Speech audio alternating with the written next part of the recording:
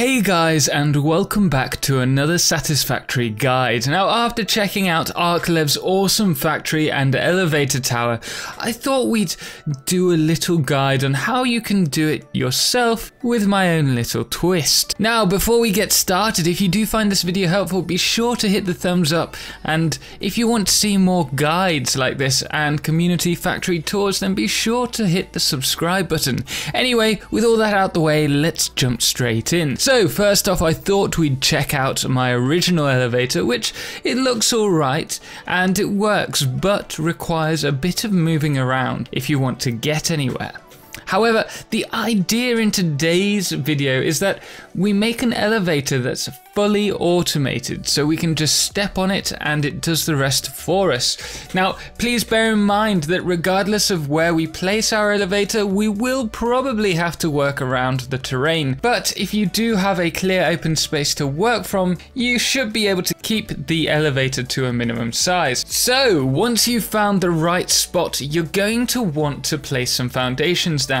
Now, the minimum lift size for this process would be a 5x1, although I recommend a minimum of 5 foundations by 3 foundations. Now, once we've placed these, you're then going to want to place a 1x8 meter foundation on top of the 2 side rows of foundations, leaving a small valley, if you like, in the middle. Now, at one end, you will need to place the diagonal bounce pad facing inwards, and on the opposite side, place 4 large foundations followed by a half foundation in a stack, and then place another diagonal bounce pad facing inwards. Now, we're going to repeat this until we reach the actual top. Now, do note that you do not have to place this in a straight line. You can actually run this up in a square circuit like Arklev does. Oh, and if you want to see the build, I'll post a link below and have a little link here, just so that you can check it out and see what he does. Now, it's really that simple what we've talked about, although I tend to try and hide the power cables behind the walls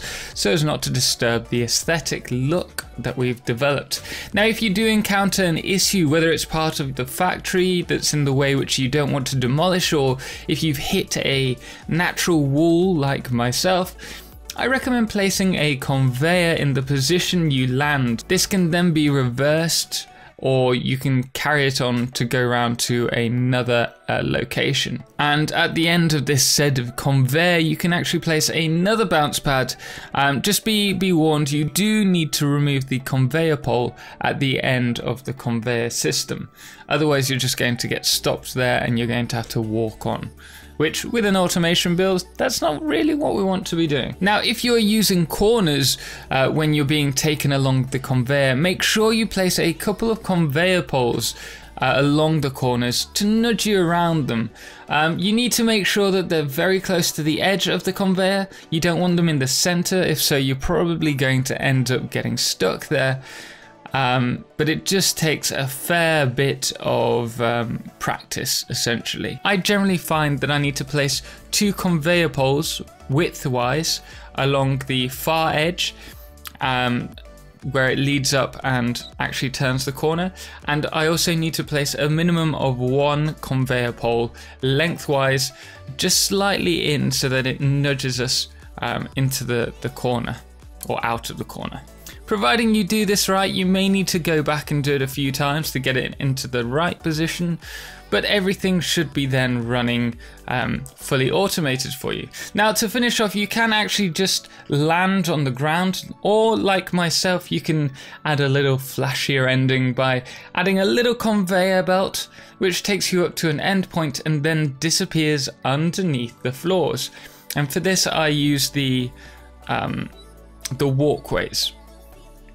Now, I highly recommend building the elevator blueprint first and then decorating it afterwards, rather than doing all of this at once. And on the note of decoration, I like to place conveyors at floor height to remove the need of jumping onto the actual conveyor belt. Now, if you place the jump pad in the center of the build, this can actually cause some spaces, which generally I tend to like to cordon off. However, For a beautiful connection between the walkway and the foundations, place the conveyor pole exactly one step away from the foundations. Now this may cause some complications depending on if you want your bounce pad central, but once you've got everything in position and have decorated the elevator, you can have a pretty sweet automated setup like this. So there you are, guys. I hope you enjoyed this very quick guide. If you did, please drop a thumbs up on the video, and if you want to see more and haven't already, do make sure you follow me on Twitch, subscribe on YouTube, and join our Discord. The link is below. Anyway guys, until next time, ciao for now.